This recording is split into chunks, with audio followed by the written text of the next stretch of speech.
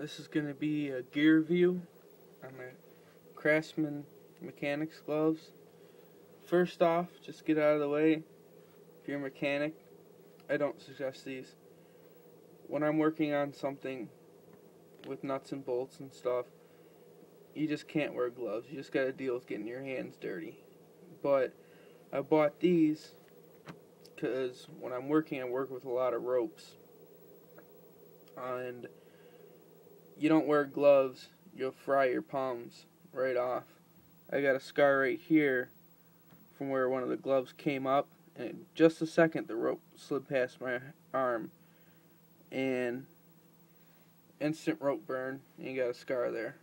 So what I like about these is they're light, they're tight fitting because you still have to tie knots and stuff, and they're leather on the bottom, so they're tough.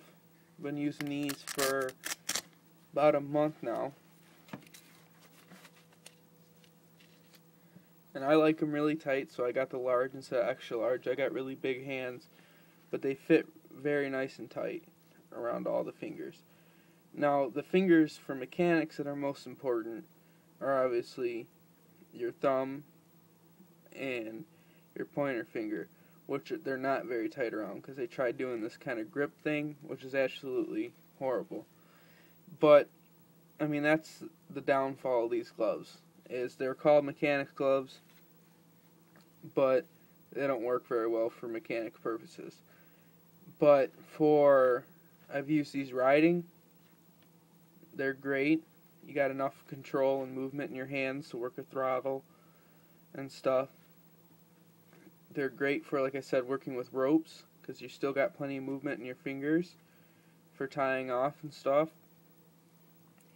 And they keep your hands, they keeps the wind off your hands. I wouldn't say keep them warm, but when you're working outside in the winter and running around and doing like I have to, and doing stuff I have to, you don't have to worry about keeping your hands warm. These are nice because they breathe. That way they're not completely sweaty and your hands don't get really cold when you stop for a smoke break or eat lunch or something. You don't want them all wet.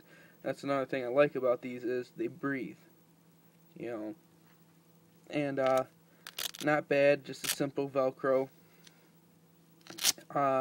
Went to Sears, picked them up for $15. They were on sale. They're normally $20, but they'll probably be on sale. Sears usually has everything on sale all year round. So if you're a mechanic, don't buy them unless you plan on cutting the tips off, which I've seen people do, but then what's the point?